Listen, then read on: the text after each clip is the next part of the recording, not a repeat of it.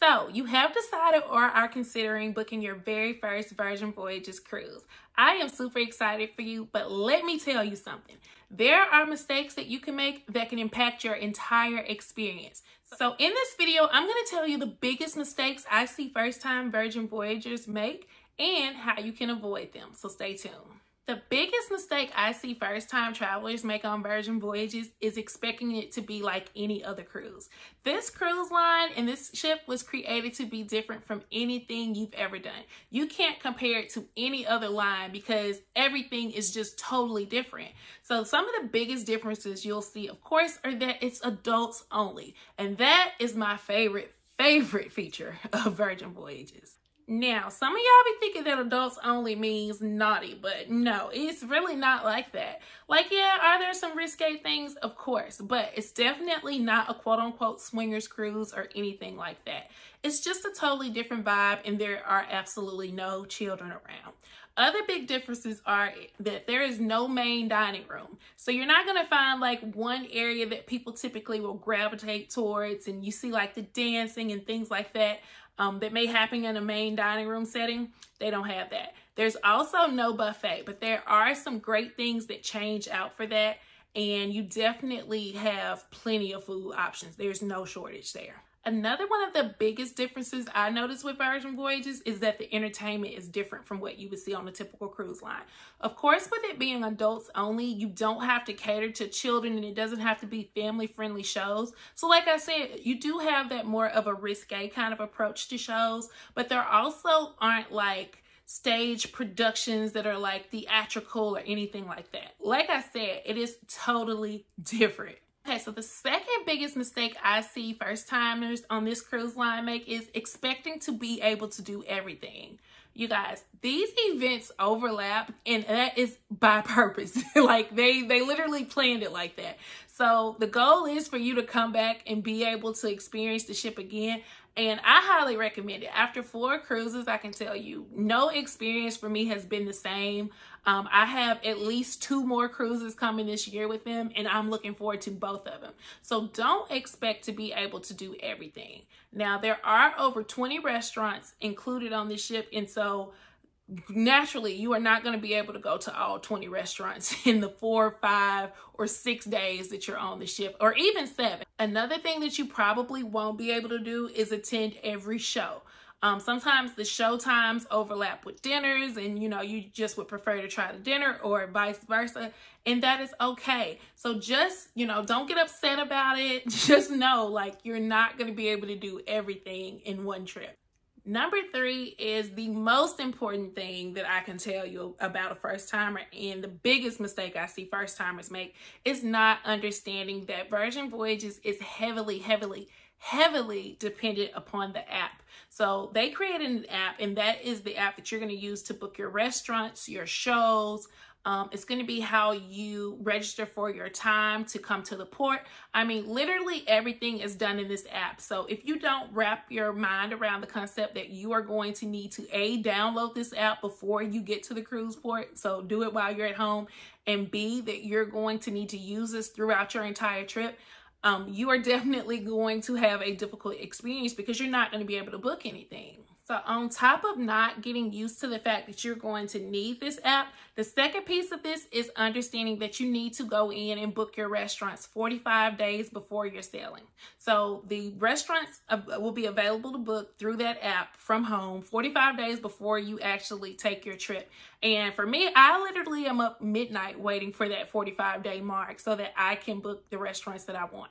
Now, like I was telling you guys, you cannot expect to do everything while you're on any particular sailing with them. But if there are some things that you definitely don't want to miss, you want to go ahead and book those dinners in the app. And now a safe time to book dinners. So typically they have options where you can book from like 5 p.m. to 9:30ish. A safe time would be, of course, that 5 p.m. slot. I would say because the shows are typically going to be somewhere in the 7 or 9 o'clock range typically. And so if you go to dinner at 5, even though that's pretty early, that is going to help you to not miss any of the shows. You also can book your dinners closer to the 7 and 8 time slot. For me, the most important dinner for me to book is on Scarlet Night. So you will be able to see in the app whenever your Scarlet Night is, which is the night that you wear red. We'll talk about that a little bit more in the next point. But I'd like to definitely have a dinner on that day. And if there's a special occasion, like say you're celebrating your birthday or something like that, you want to definitely get whichever one of those specialty restaurants you want. Now, one thing to understand is that, like I mentioned, there are over 20 restaurants on the ship, but there are 6 specialty restaurants, and those 6 are the ones that you'll need to book. Anything outside of that, you can definitely get. There is no shortage of food. If you don't book restaurants, you'll still have options, and there's still the potential for you to walk up and get a reservation. It just may be difficult to do. And so of those 6 specialty restaurants, there is Pink Agave, which is the Mexican themed restaurant. There is Gambay, which is Korean barbecue. Extra Virgin, which is Italian. Let's see, I'm naming them off the top of my head. The Wake, which is the steakhouse. And the last one is, which one am I forgetting? Razzle Dazzle, which is kind of the vegan forward. And now it's like, I feel like it's leaning so far away from vegan. It's kind of like the fun restaurant. So one tip for booking restaurants that I would give you guys is that the Wake and Razzle Dazzle can be booked for brunch or dinner. So that can kind of help you to spread around the restaurants you get to try, because if you don't try the Wake for dinner, you can try it for brunch. If you don't try Razzle Dazzle for dinner, you can try that for brunch, and vice versa. So those are the 2 options that are going to be flexible. The other ones of those 6 specialty restaurants are only dinner restaurants. And while we're still talking about the app, probably the most important thing that I can tell you that will impact your experience as a first timer on Virgin Voyages is once you first get on the ship, and I mean like the first second, I mean step on and literally step to the side and connect to the ship's Wi-Fi, because like I was mentioning, in that app, that is how you're going to book everything as far as events. So they have like some fun workout classes, like the bungee class. There's like a class where you like work out doing like bungee exercises. I have yet to be able to get on that in 4 sailings, because it just has not been my top priority. But the next time I get on Virgin, that is going to be the first thing I book. So those reservations, there are things that you can book before your cruise, and there are things that you have to book once you get on the ship. And so that's why you want to go ahead and log into the ship's Wi-Fi and begin to browse those events before you get into like relaxing or eating or doing anything else. There's also a sailor services desk, which is located near Pink Agave. I think that's deck 6. I'll link it down here exactly what deck is on. But there are also typically people that are going to be standing around as soon as you get on the ship that can help you with booking anything that you weren't able to book before you got on board. So if there's a particular restaurant that you know you want to do on a certain day, definitely as soon as you get on board, meet with Sailor Services and get them to help you to book that restaurant or book those events. This also goes for shore things, which are your excursions. So like I said, everything has to be done through that app. But once you get on the ship, you can get with the staff and they can help you to book those events. And that is going to be the biggest tip I can give you guys in this video, because it will make or break your experience if you're not able to do the things you want to do and you kind of get stuck just kind of floating around and trying to figure out what to do. If you don't book when you first get on, there's a good chance you won't get to do the things that are high priority to you. The next mistake I see travelers on Virgin Voyages make is not bringing the proper attire. Now, this one really isn't a huge deal, but I think for you, it kind of like curates the experience. So the big events that you're gonna have on those sailings are gonna be a pajama party, which is gonna happen the first night. So it's gonna be, of course, adults only, an adults only pajama party. It happens night 1 around 10:45 to 11 o'clock is the start time on that.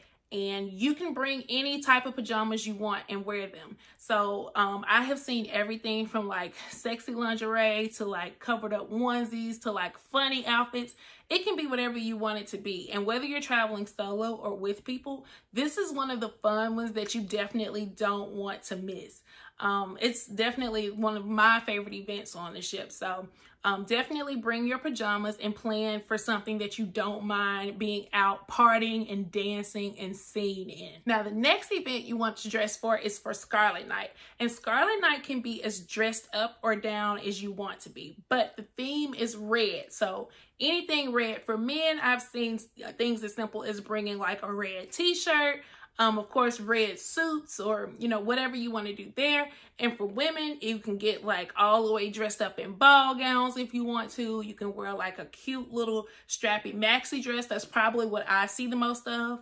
Or you can just do kind of like this outfit, like a little red romper.